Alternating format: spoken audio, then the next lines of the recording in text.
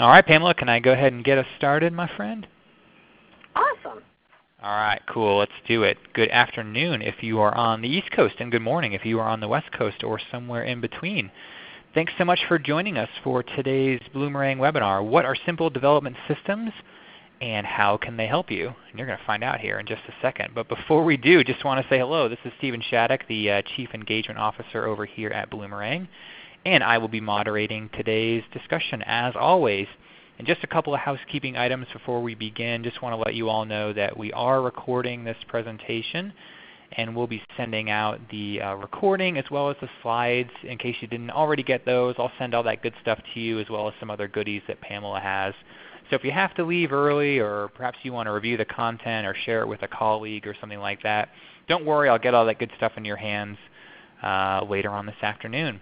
Most importantly, if you have any questions or comments, please feel free to send them our way throughout the hour. We're going to save some time at the end for Q&A, and I think Pamela will even answer questions as she goes along if she sees something really timely and insightful. So don't be shy. Send us your questions, and we'll try to get to just as many of them as we can. You can also do that on Twitter. I'll be keeping an eye on the Twitter feed. You can use the hashtag Bloomerang, or just tweet us directly at Bloomerang Tech. And one last bit of housekeeping items. If you have any trouble with the audio through your computer, try phone. If you have a phone nearby and you don't mind dialing in, we find the quality is usually a lot better there since it doesn't rely on Wi-Fi and browsers and all that good stuff. Phone is just a phone, so give that a try if you have any trouble. Before you give up on us totally, try that phone if you can. And if this is your first webinar with Bloomerang, I just want to say an extra special welcome. We do these webinars just about every Thursday. We bring on a great guest like Pamela for a totally educational presentation, one of my favorite things we do here. But if that is all you know about Bloomerang, I want to let you know that we also offer donor management software. And if you want to learn more about that, check out our website. Wait until the presentation is over, please, to do that. But you can get an inside look at our software if you are curious. But for now, I am very excited to welcome back someone that is one of my favorites, and I feel bad that we haven't had her back for a shorter amount of time than she has been. It's been too long, Pamela. How's it going? I'm glad you're here. It's going great. I'm so excited. I got a peek at your slides. You guys are really in for a treat. I just want to brag on you real quick, Pamela. If you guys don't know her, you got to know her. She's the founder over at Basics and More Fundraising. She has helped over 5,000 nonprofits worldwide raise a lot of money, and you're going to see all that expertise here in a second. She's also the author of Simple Development Systems, Successful Fundraising for the One-Person Shop. So if you're a one-person shop, you're really going to get a lot out of this. In 2010, she was named one of the 50 most influential fundraisers by UK Civil Society magazine. That's pretty good. There's a lot of fundraisers out there, so to be in the top 50, that's nice. She was also named one of the top 25 fundraising experts in 2016. She's been featured all over. You've probably seen her writing or interviews in Chronicle of Philanthropy, Foundation Center, Nonprofit Pro magazine. She does webinars all the time. She even has her own really awesome webinar series that I think she's going to talk about at the end that you should check out. One of my favorite newsletters. If you don't subscribe to her newsletter, The Grow Report, definitely do that. Even got more newsletter subscribers than I do, and sends out really great information and examples. One of my favorite things that Pamela do is sends out examples of things that are great and sometimes things that are not so bad or not so good that we can all learn from. Wealth of knowledge, one of my favorites, and I have taken away way too much of your time, Pamela, already. So I'm going to pipe down. And I think you're going to share your screen, so if you guys would forgive us for a little 10-second delay here. Oh, you know what? Hold on one sec. I think I need to bring my keyboard up here. Let me see. There you go. This part's always fun, right? Getting all those technology things to happen. Share. Yeah. Share. Looks like it's working. Can you here see it comes. Me? Yeah. And then if you hit there play. We go. Cool. Awesome. It's working. All right, my friend. Wow. Go for it. Well, thank you, Stephen. What a treat. What a great introduction. That's like the best introduction I've ever had. And I got to tell you, I am so honored. I'm really tickled to be here with you today. You are one of my favorite people in the nonprofit universe. I think you know that. And, well, Stephen already talked about me, but if you don't know me, I've been kind of refining my role in the past several years. I have worked with both Chris Davenport of the Nonprofit Storytelling Conference and the Veritas Group on online projects, and I consider myself at this point primarily a trainer first and a consultant second. So in addition to fundraising, I live in the city of Philadelphia, well actually in the suburbs of Philadelphia, and I have two awesome daughters. This one, only one pictured here, and this is Abigail. She is my Marine, and she is a law student. She's in her second semester at Temple Law. I was telling Stephen she just bought her first house. I'm like, I don't know how I raised this kid. She's just amazing. I love to read, I love to bake, and I love to lift weights and play Scrabble, and that's about it. BasicsandMoreFundraising.com is my training website where we offer a full spectrum of over 20 courses created to put your organization's fundraising systems into place. And I would love to hear from you throughout this presentation. We'll have a couple open-ended questions that I want to ask you about, but I'm going to actually ask you to save your questions for the end because we've got a lot to cover today. So here's what we're going to be covering. The biggest challenges facing nonprofit fundraising today. The most important fundraising systems to build for your organization. How to create your organization's storytelling system. Tips and strategies for successfully implementing rinse and repeat systems throughout your organization. And stick around because towards the very end we've got for you a free tool for creating your most important system of all. So, wow. You know, just looking at the slide still makes me kind of cringe, but the past year or so has been so incredibly challenging. And I think that the entire world feels just an incredible amount of uncertainty right now. And so before we lead off, I wanted to talk to you a little bit about the 2018 Edelman Trust Barometer Report, for those of you who aren't familiar. Now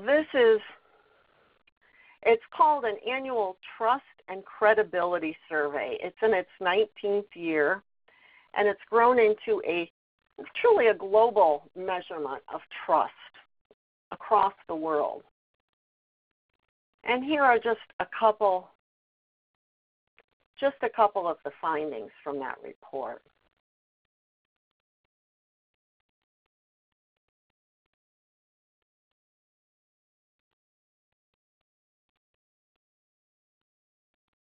And even among nonprofits, trust dropped 22 points over the past year.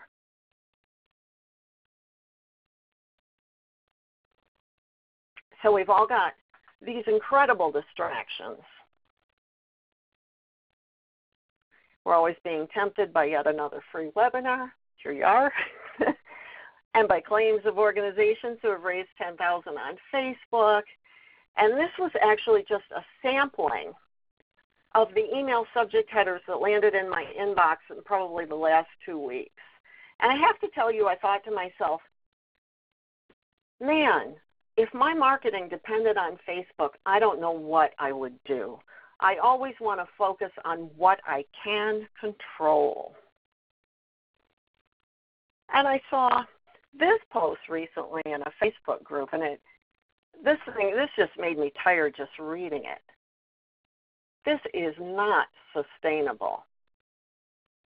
And yet as a consultant, it's what my colleagues have come across time and time and time again. So it's like you're running and you're running and you're running and you're never catching up. Am I right? Wouldn't you like to get off the hamster wheel?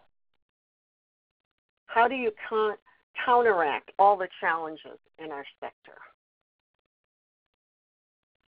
Well, many fundraisers, including me, are calling to a back-to-basics approach. And, Stephen, I have to ask you this. Are you still on the line? I am here, my friend. I always mute myself, too. Are you familiar with W. Edward Deming? I'm not. Not until I saw this slide. Really? He's like considered one of the fathers of systems thinking, and we're going to have a couple of his quotes scattered throughout, but he's a huge influence on what has become known as the Japanese post-war economic miracle of 1950 to 1960, when Japan literally rose from the ashes after the war, becoming the second largest economy in the world, little tiny Japan. And I was also raised, I think you know this, Stephen, primarily in Michigan, in General Motors, Pontiac Motors, Ford Country.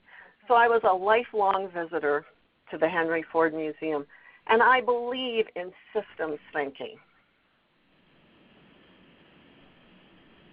So to start with, to really get this presentation off, what do we know about nonprofit fundraising? What is an absolute fact? And that's that donor retention is in the toilet.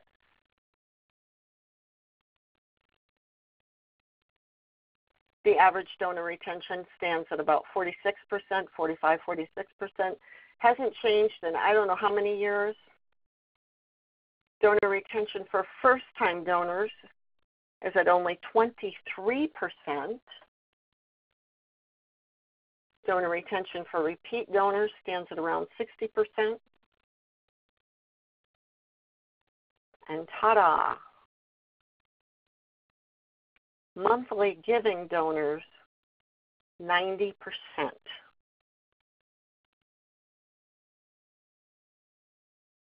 So how can we as a sector begin to counteract all the challenges, both in our culture and in fundraising and in nonprofits in general?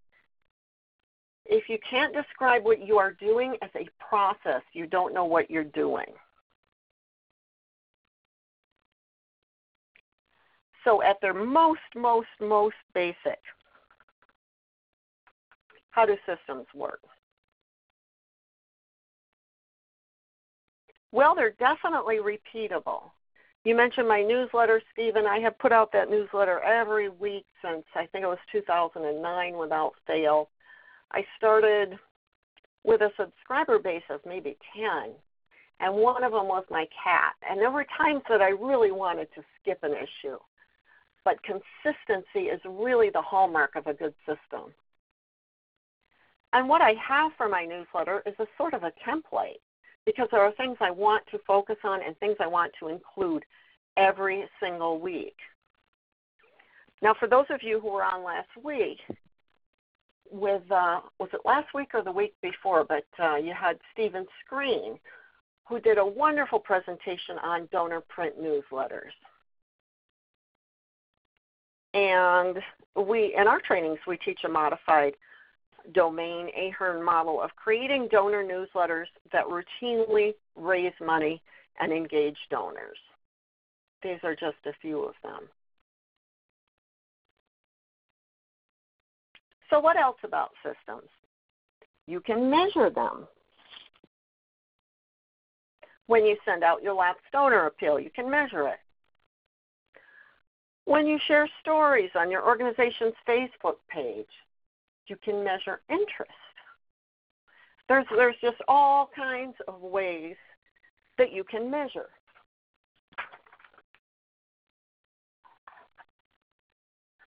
And you can adjust and tweak your systems for the best results.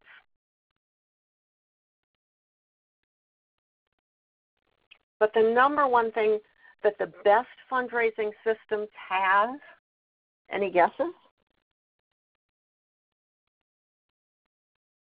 I'm going to look in the chat box. Any guesses? What's the number one thing that the best fundraising systems have?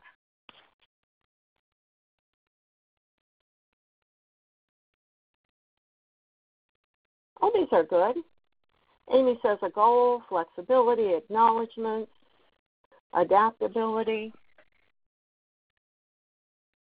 I think that all of your systems, at least for individual giving, need to place your donor front and center.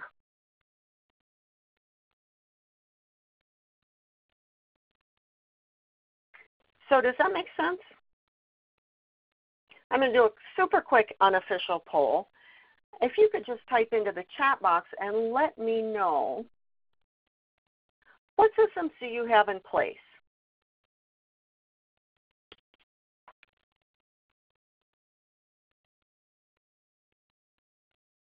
Dan says 0. Procedures, none at present.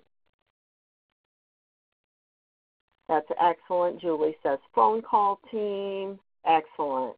Board thank you calls, super. Kathy has lots of systems, awesome.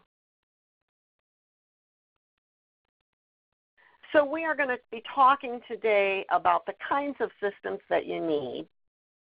And then towards the end of today's presentation, I'm going to be sharing a special gift for you to help you create one of the most important systems that you really need to have. Sound good? We're going to start off with storytelling systems. Solid storytelling is the foundation of great fundraising. It's something that you should always be working on. When I was a young nonprofit development director just starting out, I had this rule, and it always served me very well because I actually started out as a grant writer. So I was always presenting a lot of statistics on our various programs. It was a lot about statistics, about numbers. So in every job, I had a rule. For every statistic about any program, I had a corresponding story. So one of my favorite ways to obtain stories is through a Share Your Story page. Who here has a Share Your Story page? Anybody? Share Your Story pages are terrific. Kathy says, we do. Awesome. The thing about the pages is that you need to build into your communications plan that you can't just throw up your page and expect everyone to land on it and share their story. You really need to encourage people. You need to both encourage them and start using the stories effectively. So you need to regularly encourage your supporters to share their story. And what I usually do is I usually incorporate anywhere from 3 to 6 dedicated emails specifically for story sharing.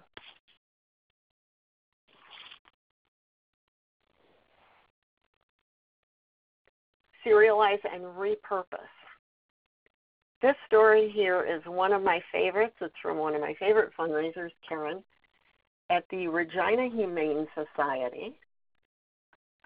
About 3 years ago, this little cat came in, and it was pitiful. Somebody had wrapped electrical tape around this little guy's legs, and he was in really, really sorry shape. They didn't know if they'd have to amputate his legs. It was just pitiful, and she put up a crowdfunding campaign. And look at how much she raised. $5,000 goal. They raised almost $25,000. And just recently I got a wonderful email from Karen following up on Bruce Almighty with a story about Bruce and his new home and how he's doing now. We always want the latest story, the latest news story, right? But the thing of it is that, I love this quote from Roger Craver.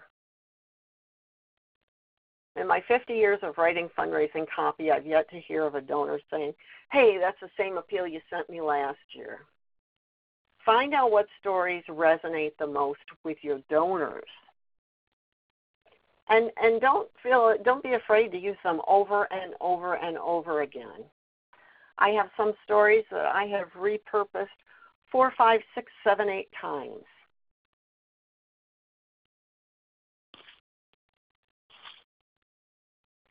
think too about how you're sharing your donor stories. I love this story. I'm a member of the Philadelphia Art Museum, and I got this in one of the books that they send out.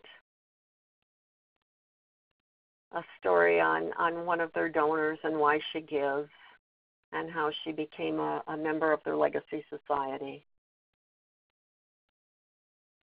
So think about how you're sharing your donor stories. When a donor decides to make a gift of stock to your organization, how are you sharing that? If a donor convinces his company to be a corporate sponsor, how are you sharing that?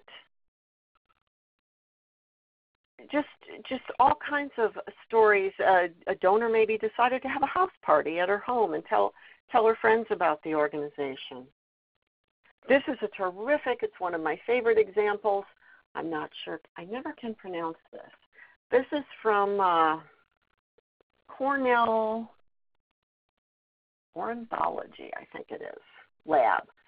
And this is their plan giving page. I really urge you to check it out after this presentation is over with, because it's one of the best examples of including your donors' stories. Let's see what we got next. Stewardship systems. This, of course, is one of your most important systems. When a check comes in, when an online donation is made, what happens next? At its most basic, a simple stewardship system might look like this. And keep in mind, this is super basic.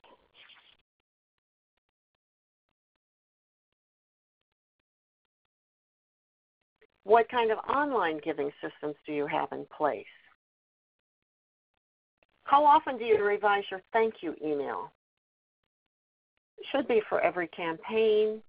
I usually recommend about quarterly. What does your thank you redirect page look like? Do you regularly donate to your organization to walk through the process? I know that Stephen talks about this a lot, and it's one of the best things you can do. Honestly, I still remember my very first client. He headed up a scholarship organization, and I asked him to do that, and he was so embarrassed when he came back to report to me. And it's only a few simple tweaks usually that you need to make. But when you see how difficult it is on the other end when the donor is trying to make the donation, whoops, my messy desktop. What systems do you have in place to get the second gift?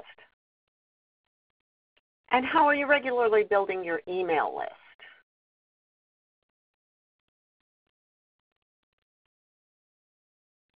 Now, there's been a lot of talk lately about donor identity and how it can improve your individual giving. And donor identity is simply this. It's really understanding your donor's reasons for giving. What is their big why? And the more you can uncover this, the greater you can segment your organization's donor base and create deeper, longer donor relationships. So what are some of the systems that you can put in place for that? Well, think about how you're encouraging feedback and getting to know your donor throughout the donor cultivation process. Do you have any kind of widget or comment box on your site? A lot of my clients, a lot of my students have a little comment box either on the donate page or on the thank you redirect page that basically says, what prompted your gift today? Or tell us about your gift today.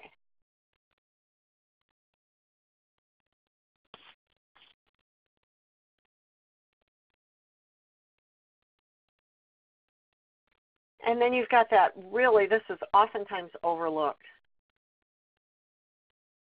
And that's the non-financial engagement piece.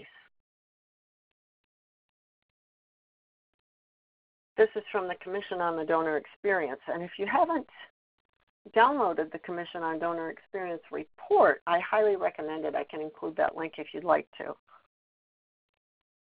So what do you think engagement looks like?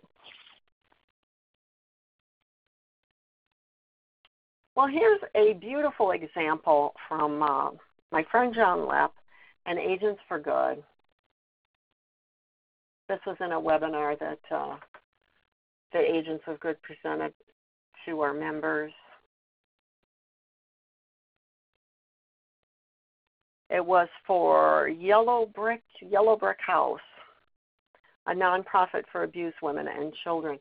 And in their year-end appeal, they asked their supporters to share their wishes for the women and children at the shelter. And just look at these beautiful responses.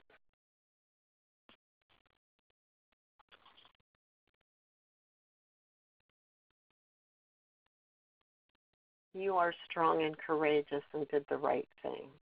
I want you to know that you are loved.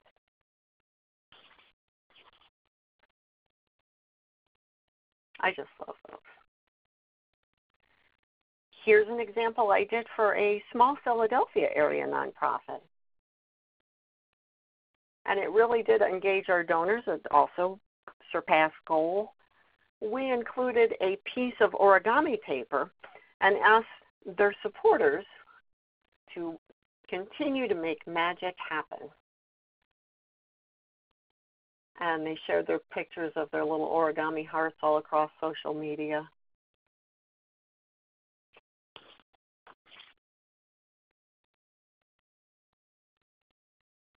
Systems for culture. A great workplace culture, especially in our sector, it just doesn't happen overnight. Do you regularly share mission moments of how your work is making an impact at staff meetings? What kind of exercises do you do today?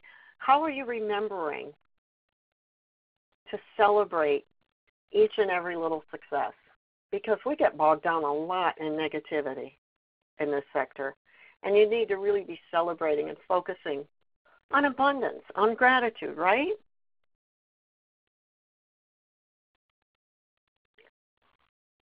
And of course, monthly giving systems. I wanted to ask you another question now. How many of you have a monthly giving program? Because I'm so psyched about monthly giving. Oh, super. We got a lot of people. Just started one. No. Yes, very small. We do, not well publicized. But we've got hoping to start one. Awesome. We have one lone monthly donor. Leah says, Leah, you need to talk to that monthly donor and find out why they give. I talked to someone, Stephen, you don't have to get on again, but I was so excited because I talked to someone the other day. They're a very brand new organization. I think they've only been around for about 3 years. They have raised, they are now up to $700,000 a year solely from individual giving. And they are just rocking monthly giving. In fact, she hopes to have their monthly giving program up to about $1.2 million by next year. I just think that's awesome. A couple of great stats that my good friend Erica Wasdorp, the author of, what's the name of it? Sleeping Giant. Great book on monthly giving, really the quintessential book right now. 60% of donors under the age of 35 give monthly. We hear a lot of talk about going after the millennial donor. That's a great stat you need to know. The average monthly gift is $24 or $288 a year. And the best one, monthly donor retention rates, 90% and up. Crazy. People don't usually, you have to really piss someone off to go in and end their monthly giving contribution. Not that I'm recommending that you do that. The main problem, I think, is expired credit cards, hacked credit cards. Ah. And this is just an often overlooked system that I actually have written about this several times. And that's your system for in memoriam gifts. And I had a recent experience about a year ago.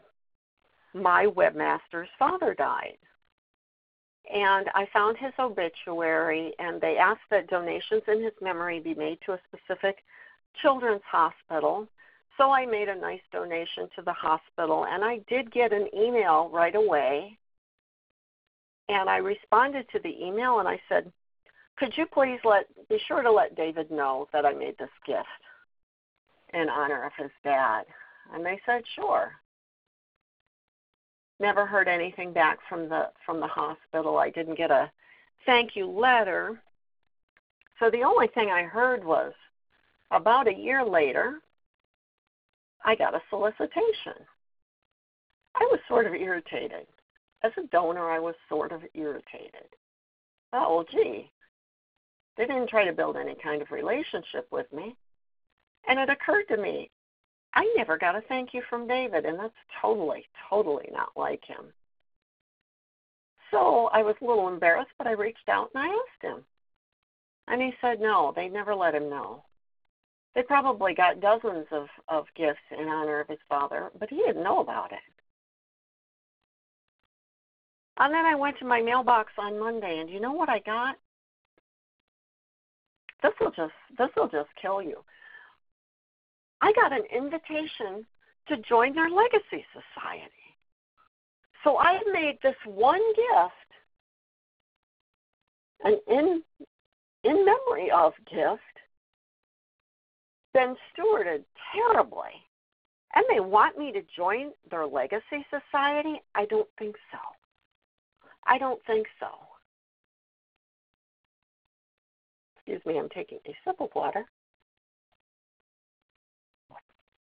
I still get a little burned up thinking of that one.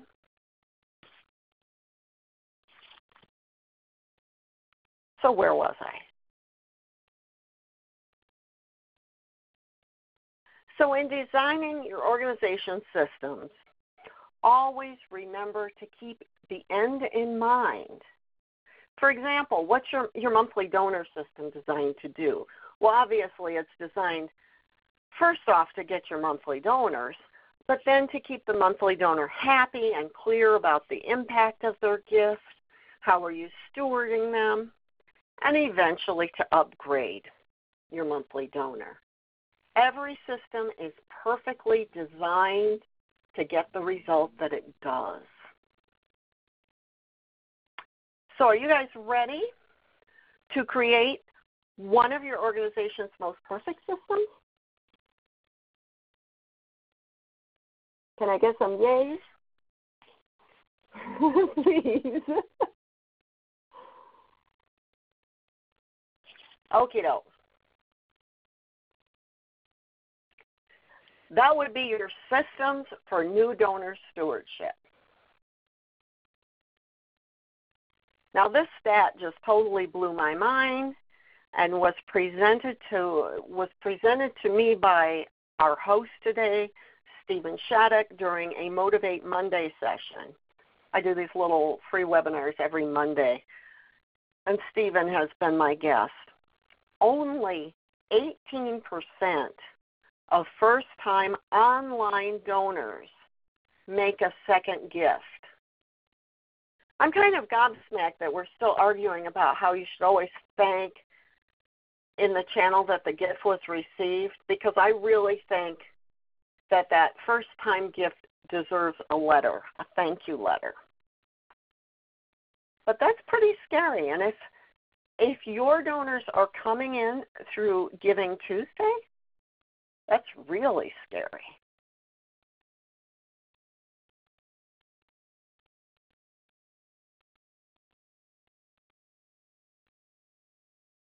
Retention absolutely is more important than having a plan for getting the gift. You need to start thinking, when you're thinking of your systems, think in terms of retention fundraising.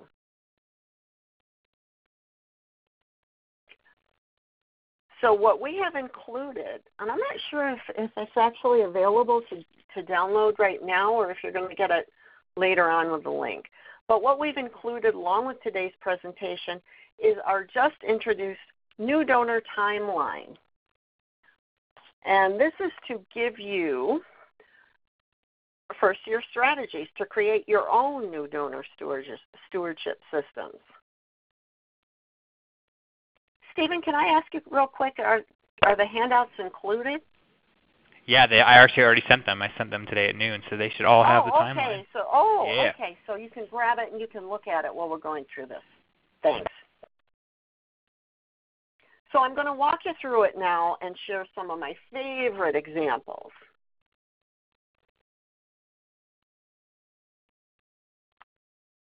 And the first one is step 1, gratitude. Send your donors a thank you letter. We have included in the thank you letter timeline our basic thank you letter template,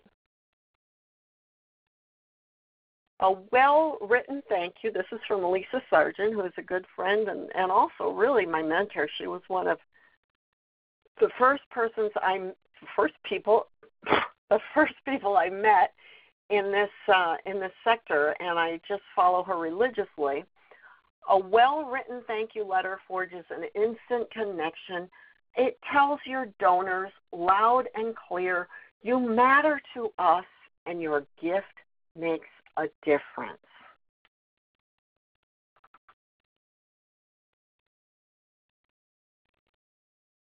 The thank you call. That is step 1 continued, and that's if you really, really want to go above and beyond.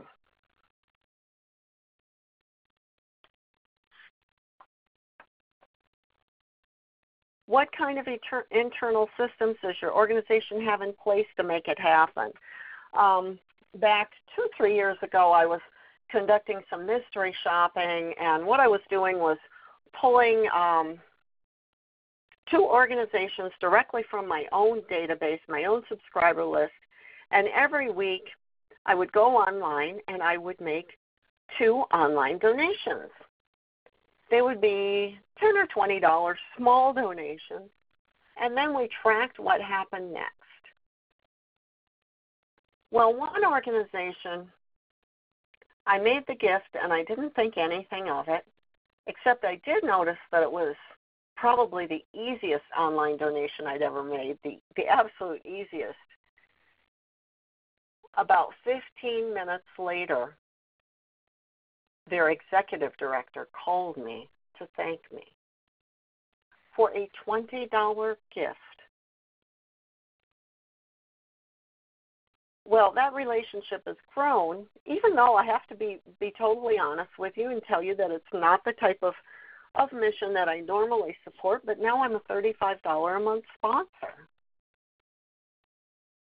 And that's the power of these kind of systems and in a really great new donor system. And, I also want to say that all these statistics, it doesn't matter if you actually speak to anyone or not.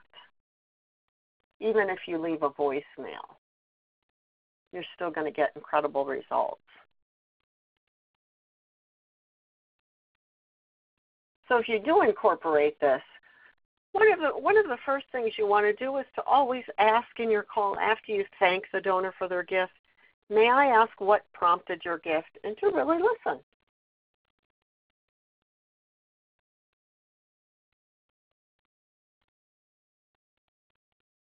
Have you ever subscribed to a nonprofit or to anyone really to receive their updates, and then you don't hear from them for so many months that you actually forget that you ever signed up? Remember that your first-time donor is not really a donor. They're not a donor until they make that second gift.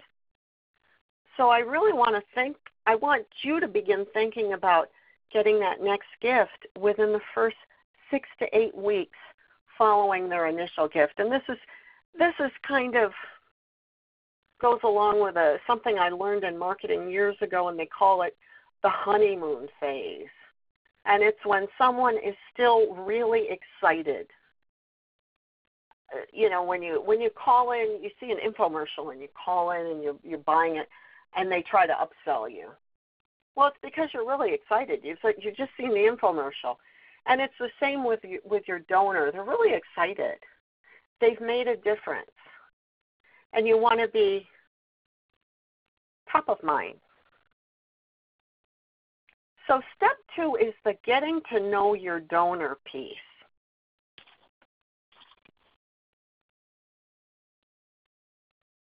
And we typically recommend that you send your donors a welcome pack. This is one I recently received from Environmental Defense Fund. It came in an oversized envelope. It included the thank you and welcome letter from their Director of Membership.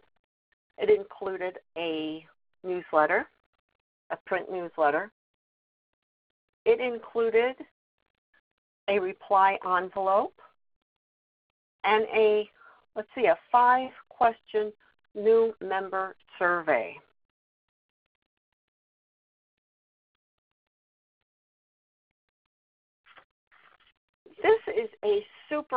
This is part of a welcome pack that I received from Mercy Corps that I thought was just fabulous. It wasn't the only part of it, but I liked it because they have this down here, the very brief. We always recommend a very brief survey for the welcome pack, 2 to 5 questions tops. I once received a welcome pack that included I call it an everything but the kitchen sink survey. So it was like a 2 or 3 page survey, and the final question was, would I be interested in leaving a legacy gift? Well, no, I wouldn't be interested. I'm just now getting to know you. But this has got a lovely soft ask. I would like to become a monthly donor. This is just, everything about it is great. And you can actually see the whole package on my website.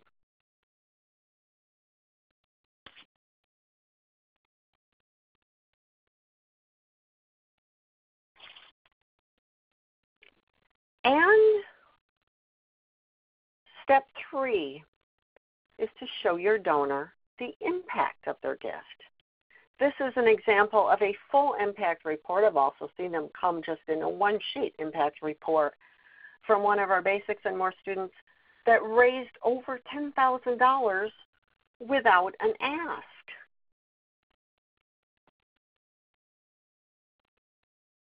Step 4 on the timeline is the next ask. Could be a monthly giving ask. Could be your regular spring appeal.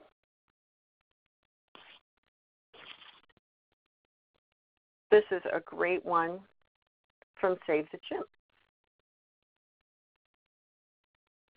But throughout your own new donor system, you'll be reinforcing the impact of your donor's gift. And another favorite way of mine is through a gratitude report. This is a terrific example, again, from my good friend John Lepp over at Agents of Good. This was one of the most beautiful direct mail pieces I've ever seen, I think.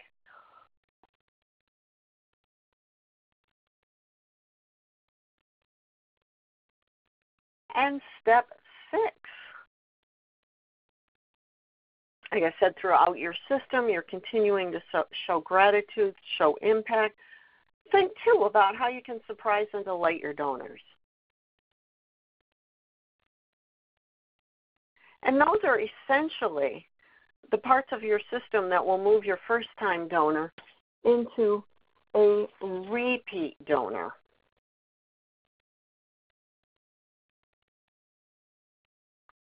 So let me ask you a question. Are you thinking that all of these systems sounds like a lot of work?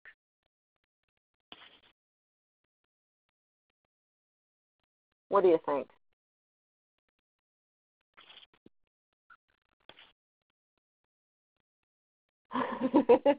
Yeah, they do.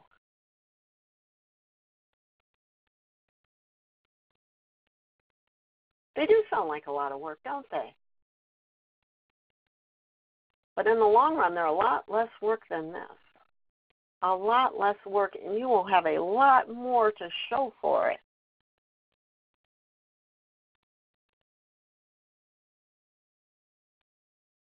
So we're coming to the close because I wanted to give a lot of time for Q&A. And I got a question for you. What do you think the number one way to safeguard your organization is? To grow your individual fundraising, to safeguard your organization from all the challenges out there. Focus on the donor experience. Excellent. Focus on your donor with a laser-like intensity. Substitute the word donor for customer there.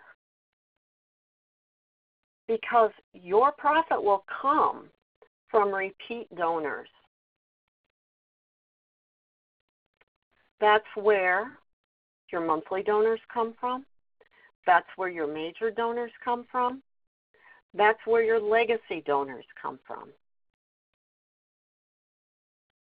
And remember, your ultimate goal is donor retention.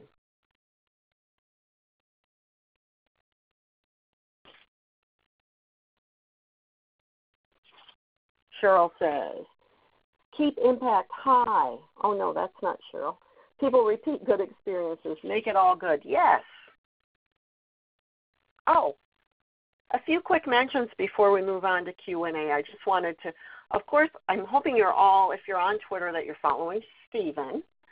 But also, these are just a handful, and I couldn't fit everybody on, but I put in a handful of my very favorite people on Twitter to follow. The Whiny Donor, number one, you have to follow the Whiny Donor.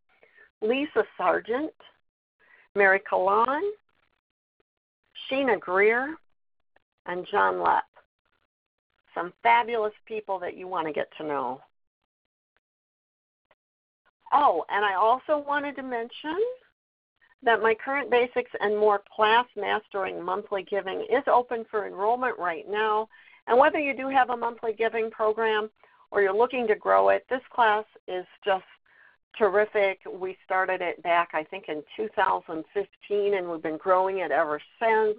It includes 3 premium webinars from AFP Master Trainer and monthly giving expert Erica Wasdorp.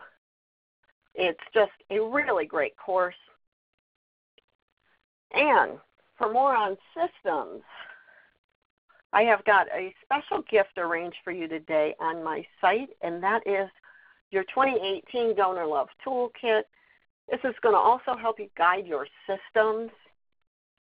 Just go to PamelaGrow.com/welcome Bloomerang fans /. Oh, Heather says Tom Ahern. Of course. Tom's on the list too, but everybody follows Tom. Remember that building your systems, it does take time and effort, but the results are well worth it.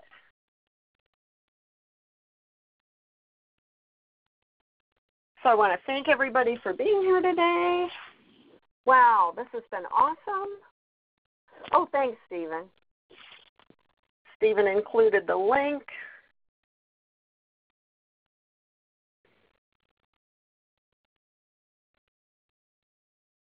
And now I'd just like to open it up for Q&A. And I think. All right. Hey, Stephen. We got some good ones here. Thanks for that, Pamela. Before we get to that, thanks for all the info. And I love that timeline. That's going to be really useful to a lot of people, I'm guessing. And if you didn't already get that timeline, I'm going to send that out later this afternoon with the slides and the recording. But you should have it if you registered for the webinar before noon today. So we got some cool questions here. I'm just going to go through them if that's okay with you, Pamela. Sure. And there are lots of the timeline is a PDF, but it's all clickable. So we've included a lot of examples. Yes. Yeah, when you get the slides, you'll be able to click. Here's one from Leah. So Leah is totally sold on doing everything you talked about, Pamela, but her boss isn't.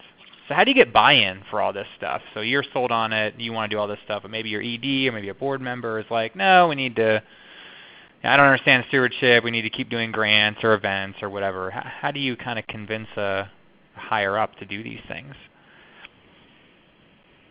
You know, it's a gradual process. There isn't any instant answer. I think part of it lies with really getting your board engaged and really understanding donor retention.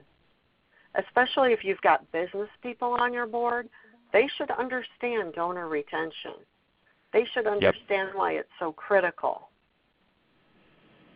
I think what I get the most difficulty with our clients and with our students is this inability to really commit. Do you know what I mean? Yeah. To really, really commit to a system, to really, really commit to the process. If you're committed, you know, you do what you can, and you very, very gradually try to bring everybody else on board. And did you say that was Leah? Yeah, that was Leah Roberts, our buddy Leah. Hey, Leah. Hey, Leah. I would love to send you, there's an article that might help you. Cool. We'll connect you guys. Here's one from Jacqueline. Jacqueline's wondering which of your systems would you prioritize over the others? Did you do stewardship? I thought you would say that. Do you mind digging into your reasoning there? I completely agree with you, but what you're thinking there? Your stewardship systems are your most important systems in terms of turning that first time donor or even a donor. You have to put yourself in the shoes of the donor. And when you do that, you realize, no offense to anyone, just how crappy nonprofits treat donors. Mm-hmm.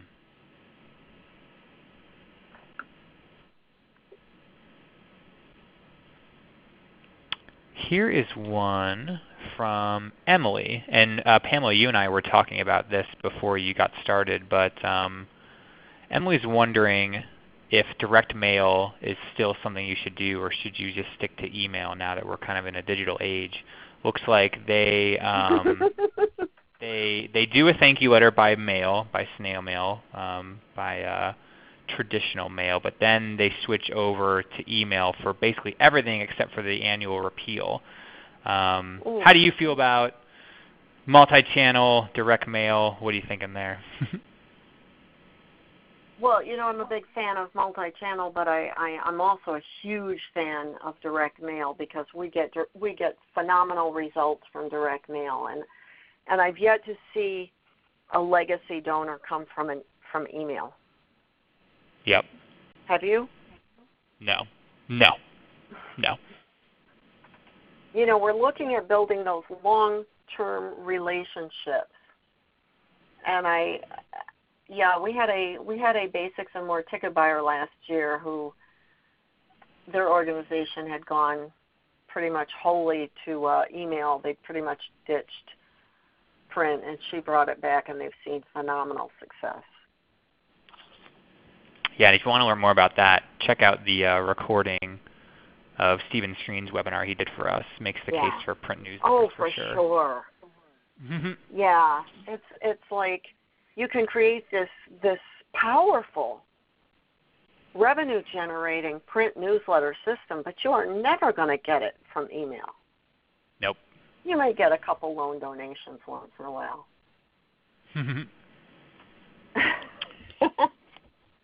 Well, here's one from Sandy, memorial gifts.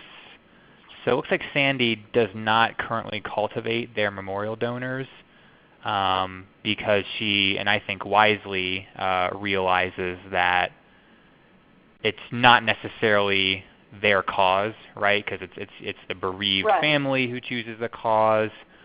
But she still sends them a thank you letter and lets them know It lets the family member know that the donation was made in their family member's honor. But what should you do after that? Should you do anything with these memorial donors? Should you maybe just consider them one and dones or segment them? What do you think about that? Oh, absolutely segment them. I mean, I think so few organizations. You have to remember that fundraising, that making a donation is emotional, right? And giving in memory of a gift, hardly anything could be that emotional. Can I just relay the story that I shared in my newsletter this morning? Yeah. So this is my first experience as a real donor was probably, I want to say, would have been about 20 years ago. Mm-hmm. So I had just had my second daughter, and one of my best friends, and I always choke up when I tell this story, but one of my best friends, she lost her 8-year-old son to a form of pediatric cancer. And I just, I mean, what could be worse? And I had a rough delivery. I couldn't go home to go to the funeral, and I tried to support her as best I could through phone calls and just keeping in touch. And a couple years, or maybe it was a year or so later, she got involved with a charity in Michael's memory. And I made a gift to the charity, and she started as a volunteer. She did a lot for them. She organized bike races, she organized runs, she did all kinds of things. And then when I went to work for the Grant-Making Foundation, one of our benefits was actually we were allowed to make 1 or 2 major gifts to organizations that we liked. So I made my gift every year to this organization. And I heard from them, but it was pretty bad. Yeah. But Kathy knew about the gifts, and she was always really appreciative. And I continued to give after I left the foundation. I continued actually to give until she called me up and told me that she had quit volunteering for the organization because of the really shabby treatment they'd given her. I just think donor centricity goes when you respect your donors, when you honor your donors, you respect and honor your staff, you respect and honor your board members. It just all flows together. Does that make sense? Absolutely. That is a pretty good way to end it. Well, you have to do it with extreme tact and grace, but